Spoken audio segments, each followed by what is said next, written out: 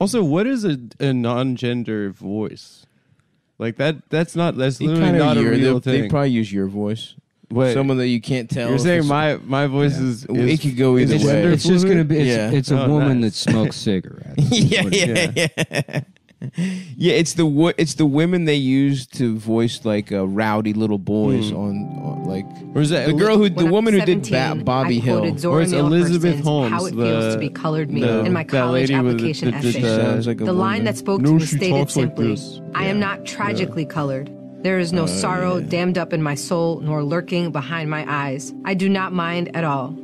At 17, I had no idea what life would bring, but Sora's sentiment articulated so beautifully how I felt as a daughter of immigrants then and now. Nothing about me was or is tragic. I am perfectly made. I can wax eloquent on complex legal issues in English while also belting Guayaquil de mis amores in Spanish. I can change a diaper with one hand and console a crying toddler with the other. I'm a woman of color. I am a mom. That's the weirdest line in the whole thing to me, because it's like... She can change a diaper? What are you doing with your hand to console the toddler? Yeah, she's jacking it off. I've seen people change diapers. You think she's jacking it off? She can molest it and I've seen people change diapers, and it's of all this shit. It's like like because there's a lot of people going off on this video or whatever, right? Yeah. Making the mistake of thinking that whoever made this, doesn't like that they just found out about all this stuff this week, right? Not that they haven't been planting it for the last 10 years. Either way, but there is one thing that the CIA is actually not good at, and it's not having sex with children. Yeah, right. That's true. That's something that it's hard. That is the only thing they can do. A lot of crazy stuff. They can get away with a lot of stuff, but all of them fall prey to these internal well, let's have sex with children as part of a honeypot plan. Right. And then before you know it, the president's fucking children. Of course. And now we got to kill Jeff. Yeah. Exactly. Now someone's got to take the fall. Mm-hmm. Yep. Well, even, that's all that's how Afghanistan ended. They were somehow able to manipulate public opinion forever on Afghanistan, which was basically a drug smuggling operation for 14 years. Yeah. Until people found out the army had to turn a blind eye to tribal leaders raping boys. Yeah. Well, it's their culture. And then Joe was like, you got go ahead and shut the whole thing, bring it down. Shout out to Joe, man. We're gonna Shout out to fucking Joe. Yeah. How about a CIA that reflects the spicy Latino culture that I've grown to love every time I go out to lunch? Every time I log on to 8th Street Latinas. I went to Chipotle and I got into a knife fight with the guy behind the counter. That was the first Chipotle there ever was. That's my way of saying hello. All right, we cut off the tips of each other's dicks. And that's my understanding of the Holocaust. Yeah, dude. Joe got in a knife fight to say hello. They call it a Puerto Rican circumcision. But I don't. It's like okay. So there's one of two possibilities. Either the CIA is like a giant bureaucratic machine filled with like people of maybe slightly above average intelligence that they. I mean, they pump this bullshit out, and there's as much like intellectual depth to it or agenda behind it as like when HSBC does the same thing, right? Which means the Kylie Jenner Pepsi police commercial, yeah.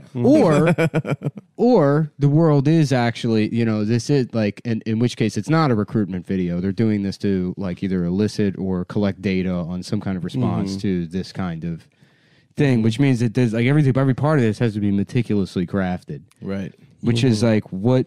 So where does that line come from? Who sat down and wrote down the line in this before shooting it? I can change a diaper with one hand and console a toddler. Well, listen, here's right. When Langley saw that lady doing that, that's elite skills with two different hands. I am a cisgender millennial who's been diagnosed with generalized anxiety disorder.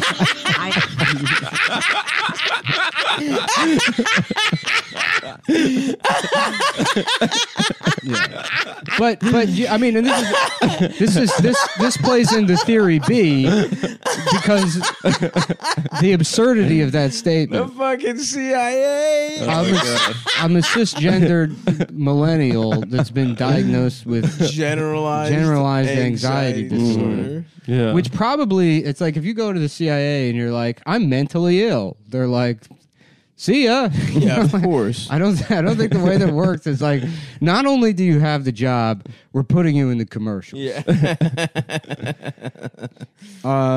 They probably. So it's like, what? No, you got to be more insane than that. Would they do that to make all of this seem absurd? Because I mean, I guess it's like, what would be the domestic goal of the CIA? And that's probably to be like some kind of like, I guess like bandwidth limiter, like cultural bandwidth limiter to cut off the low end and the high end of any kind of like cultural extreme. Mm-hmm. But I don't think that like woke shit is culturally extreme by any means. I think it's very much mainstream. 100%. At this point, yes. It wouldn't be a like disruptive thing to make functionally satire. I guess is like what it is. That is so funny. Yeah, that sentence is funnier than anything I've ever fucking heard in my life. I think maybe they got Tim Dillon to do this.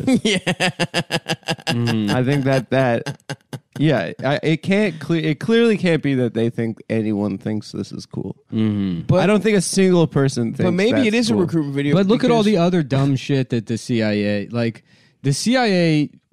got a lot of people on its side post 9/11.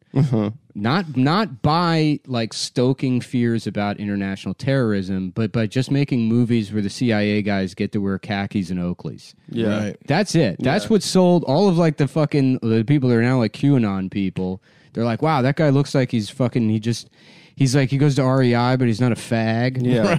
right. You know, I mean, it's like, like that. Yeah.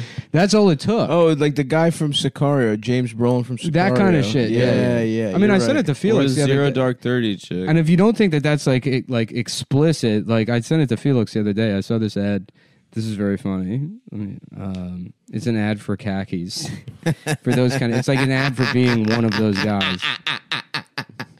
Yeah, see, but James Brolin in that movie wore flip-flops. Here we go. That's cool. Travel where you want. But they also wore flip-flops in Zero Dark 30. Yep. They're playing horseshoes and flip-flops. Oh, yeah. And it's Oakley's, the backwards hat. And it works. It's that simple. It's literally like letting you know that the global, intelligence monster has Casual Friday. Yeah. Look at this. From Forbes. Let me see. From Clothing Arts. Travel where you want. The CIA version of khakis. Incredible, dude.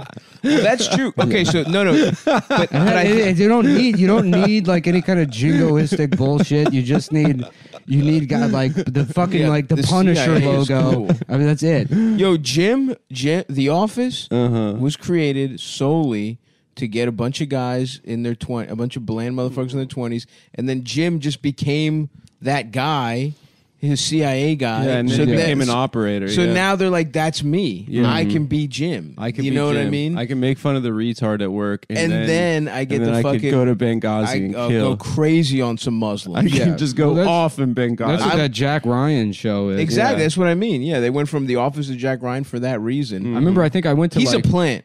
Oh, he's a definitely plant, working 100%. for one of those like a Regal where they do like the first look thing, like some movie theater, or maybe it wasn't even in a movie theater. But I saw some like one of those like 20-minute promotional things for that Jack Ryan show. Yeah, and it was John Krasinski talking about how he got to visit Langley and actually drink the cum of the men that work there. Wow. In fact, he actually, like, the sacrifices these guys make just to fuck him in his ass and receive pleasure from his anus while he's making, that's crazy. TV shows calling them heroes. Yeah. It's amazing the amount of work that goes into acting. So here's how it is. I think we're onto something here because it's a two-pronged recruitment approach. Right. Because we have those guys. We have the guys that are like, I could be CIA. But the CIA they don't do, like, there's no reason for them to do recruitment. But all those guys hate the CIA now sense. because they thought that they were trying to kill Trump. They thought the deep state was against. No, it's not those guys. It's like fucking Democrats is what I'm saying. Yeah, Democrat guys. And that's the reason it's this too, because it's like Now it's women online who are tattletales see this video and they're like, awesome. So now they're like the fucking. So now you got your operators, the guys that you got the khakis to, and then you got the fucking. Then you got a bunch of bitches online spying that would literally tip off the CIA if ever it was a necessity. We've trained a generation. I am to snitch. intersectional, but my existence is not a box-checking exercise. I am a walking declaration. A woman whose inflection does not rise at the end of her sentences. The Kamala Hive is loving That's anti-Semitic. I did not sneak into CIA. My employment was not and is not the result of a fluke or slip through the cracks.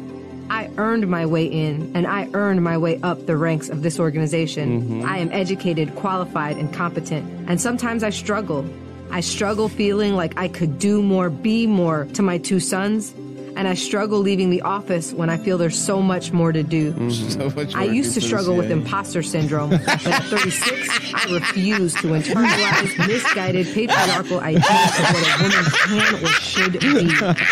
I am tired of feeling like I'm supposed to apologize. But again, that like they have to it's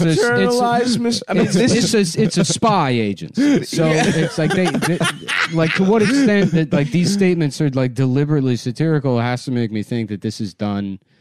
It's like it's not. It can't be serious. It can't be serious. Yeah. I mean, well, it's serious, but it's not like You know, I'm saying they're trying to the K Hive, the Kamala Hive. Yeah, here's this, and they're like, that's me. Yeah, they're gonna. That's what I'm saying, dude. They're gonna make a lot more cops that started as fucking snitches on fucking Twitter. Everyone hates me, and that makes me good at being in the CIA. Yep. Yeah. The patriarchy. I in turn struggle with imposter syndrome. Yeah, but they were already doing that. I mean, that's what Zero Dark 30 the movie was. Yeah. Yeah. It's like this is a retarded sort of satirical version of that. But no, I mean, Zero Dark 30 is just a girl boss pro CIA pro torture movie. I never realized it's actually kind of sick, and Jessica Chastain's hot. So I mean, it works on me too. Yeah, I'm like, I don't, you know, if I could maybe get a little piece, you know, I'll put on the khakis. I'll throw the khakis on. You black bag as many Arabs as you want. You put as many pockets on my pants. Some ageless redhead alien that comes from the planet Dixucrion. She definitely has that quality. Oh yeah, dude. Boy. She's like a Vulcan. She's got some like because her cheekbones. Yeah. My race has no feelings. Our pussies just become tighter with age. Our pussies get wetter and tighter. They become and our throats even our body count reverses. We start having fucked a million guys. 500 and work our way down. Also, you know, beam me up, Scotty. That's the way to do it. You know, this like spicy Latina bitch, like. Her parents got their slaves taken away at their coffee plantation by Castro. Yeah. And then she came here and was like, we were poor.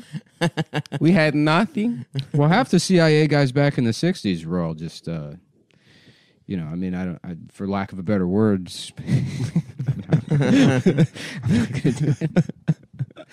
but that would be a funny way to phrase it. Yeah. Well, for lack of a better word, it's the only word I can come up with. Well, it's not 1,000, probably 100. Mm-hmm. It was a joke I used to do when I was like 20 about how like fucking Eskimos. People are like, you know, Eskimos they got like 50 words for snow. It's like, yeah, but we got at least that many words for black people. What does that mean? Yeah. I think the same thing. Mm-hmm. We got too many black. Damn. That was a really good CIA video. Yeah, I'm ready to sign up. I hope the CIA bounces back. Mm-hmm. Would you be in a movie called Snicario? Snicario? And it's about a guy that's eating too many Snickers. Wow. Is there more to it? No. He goes to Mexico because he's been kicked out of America for what? Being too fat? For making America sink closer to China. You're outed as a spy for China. No, I wouldn't. China's had a man. I wouldn't be in that movie. It doesn't sound like they were trying to suck America. It doesn't sound like it would give me enough to do. Uh-huh. It sounds like I would be kind of a caricature of a fat man. I am tired of feeling like I'm supposed to apologize for the space I occupy rather than intoxicate people with my effort, my brilliance. I am proud of me, full stop. My parents left everything they knew and loved to expose me to opportunities they never had.